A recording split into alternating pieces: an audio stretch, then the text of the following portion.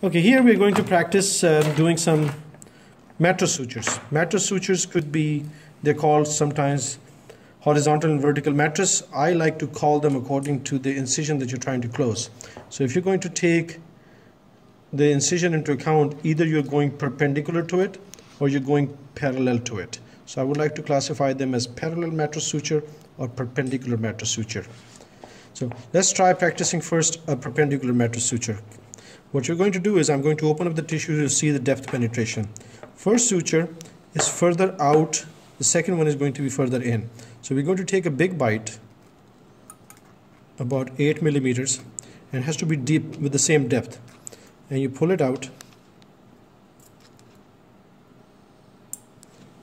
and then you go in at the same depth, and you come out at a broad area. So first bite is like that. Then you reverse the needle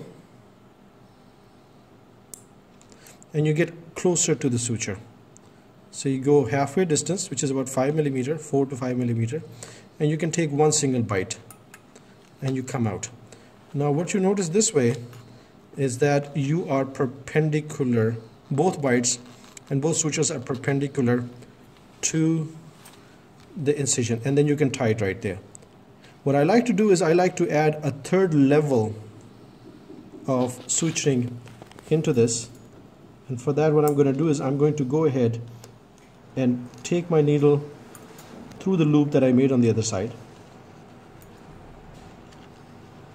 and I bring it back. Now when I suture it, what I have is, if you look at the cross section, you have one suture level at the depth, second suture level in the middle, and third suture level up on top. So you have 3 level closure, and then you can go ahead and tie it together across. Now this is a perpendicular suture to your cut. So let's undo it.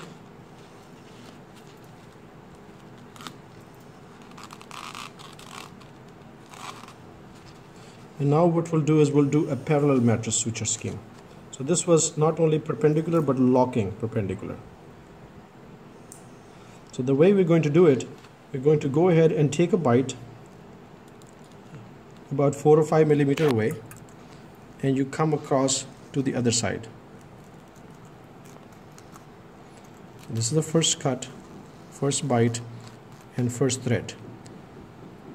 Then what you do is you go ahead and you go parallel to it, and you come. Normally you would come and tie this and you go across, but we're going to go a few millimeters away, about 5 millimeters away, and you come up, and you come across. Now if I were to do this and pull together and tie right here, you have one suture right here, one suture right there, and when you see inside, you don't have them tiered up on top of each other but right next to each other. They're also running parallel to each other, but these are called parallel mattress sutures because what you see on the outside is running parallel to the cutting line. What I would like to do at this point, sometimes I would go in and I also would lock this in. Either you can go with a tip, fine tip to lock it, or you can use the back of the suture, that way you don't tear into the tissue. And you pull across just like that, and now you have tied this suture. So what you have accomplished is made an X, parallel plus locking.